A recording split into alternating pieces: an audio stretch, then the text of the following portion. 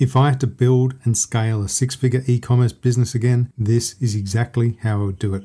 In the last few years, I've built and sold many e-commerce stores, including this one, which I scaled to over $250,000 in sales. With Lovable's integration with Shopify, things just got so much easier. Let me show you how it works. All right, to get started, just click on Introducing Lovable and Shopify. Now, you could just start putting in your prompt here, like build me a store and get into it. But first, understand what this integration can do, how it works, and what it can't do. If you go down here a bit, there's a quick how it works. We're going to skip that and go straight to the documentation. So click on View Documentation, it takes you over here. So just quickly, here are the use cases. Some of them are pretty obvious. So you've got the physical products. You can sell clothes, gadgets, accessories, whatever. You can sell digital products, which is interesting. You can do ebooks, courses, music, software, etc. It's good for niche brands, small business, etc. That's all pretty good. Now, before you begin, this is important. This is what you want to read. You can only use this integration for new Shopify stores. So if you currently have a Shopify store, you can't use Lovable to modify it. Importantly, you can also, when you do this integration, you get hooked up into a real Shopify store at no cost. Once you've done your build, you can claim your store. So you can use the store free for 30 days. After the 30 days, as it says here, after the trial period, you need a Shopify plan. So if you just want to have a play around and build a store and see what it looks like, you can do that, and you've got 30 days to use it without paying. Okay, so let's build our first store. Now, full disclosure, I've actually not built anything with this. So whatever you're going to see here, it's my first attempt. What I'm going to do is use a prompt that I just drafted, and I've saved it over in my Online Ninja community. So if I head over there in the classroom, Lovable Shopify merch store. So this prompt, I'm just going to copy it. And the idea here is we'll see if it can build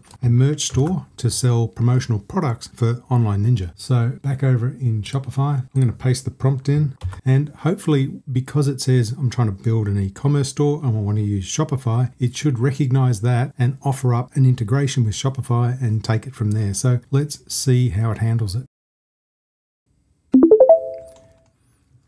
Okay, so the first thing you'll see here when you try to build it with Shopify is this Enable Shopify connection. Okay, so let's allow that. This is our store. A couple of things to note. When it was going through the build process, we had a look at the point where it stopped where allow connection or integration with Shopify. Even though the prompt did have products listed to add, it actually didn't create them automatically. So what it does is when it gets to adding products, it may actually do the build and have no products. If you've asked for products, it's actually going to ask for permission to start adding products into the Shopify store. And so once I changed this to always allow, it went off and added these products. So you can see they're in there now. So if we scroll down a little bit, here's our featured collection. We have 6 products. The AI has generated all the copy for the products, and it has added the pricing and everything. So we can change all of this, but out of the box in just a few minutes, that is looking okay. Now what I want to do is actually update it to improve the look and feel of it, because it does look a bit ordinary, to be honest. So let's fix that and see if we can get a more styled view, and then we'll have a look at the product detail and checkout. So I've just added this prompt. I'm not going to read right through it, but the idea is to improve the look and feel of the site to align with the brand. So I'm just going to run this and see what happens. Here's the updated version. It all went pretty well, except the add to cart button, it wasn't visible after the changes, so I did have to get that fixed, but it's all looking all right. Now if we scroll down a bit, we have our featured collection. Now we've got this About Us section. Now we also have this featured product with a bit of a hover animation and a buy now button and just a basic footer. So this is the main site. Of course, you could just keep asking Lovable to modify it just the way you want it, but I'm going to move on now to adding a customer service agent bot. So what we can do is ask Lovable to add a little bubble down in the bottom right of the screen, and if a user has an issue, they can just ask a question and the AI will respond, and if it can't answer it, it can take their email address and then send the owner of the store a notification. So let me do that. All right, so I've just added this prompt in here to get this bubble built, and also make sure that any visitor can be prompted if they want to be contacted by a customer service agent. They can just give their email address. All right, so I've seen the bubble appear here, so let's see if it works. I'll just click on it. Hi, I'm here to help. How can I assist you?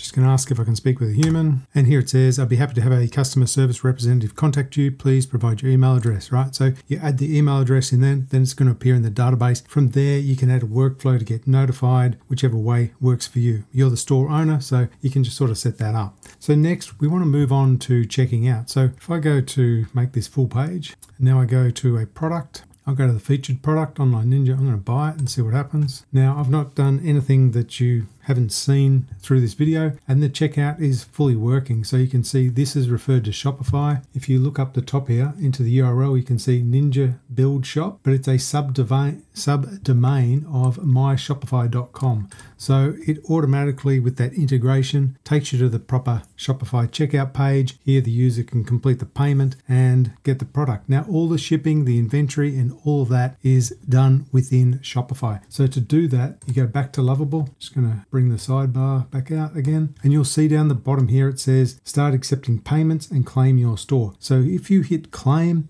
you can start that 30-day trial with Shopify and you don't have to pay anything. And there you can set up your payment gateway, your shipping, your inventory, you can update your images and all of that. So now if we want to publish our store, we can just go to publish, which I've just done, and we can see it here. The next phase, if you're actually building an e-commerce store and it's not a demo and you actually want to make some money, you need to get traffic. Now there's a bunch of ways you can get traffic for any website, including e-commerce. The first one you want to have a crack at is SEO, so you can get that organic traffic. The second one is paid ads, and those two methods, SEO and paid ads, are the main ways I've driven traffic to the stores that I've built and sold. Now, if you got a bit of value from this video, make sure you give it a like, subscribe to the channel, and if you want to learn more about AI coding, automation, and how to get traffic, check out Online Ninja AI. It'll be the first link in the description. I look forward to catching you in the next one.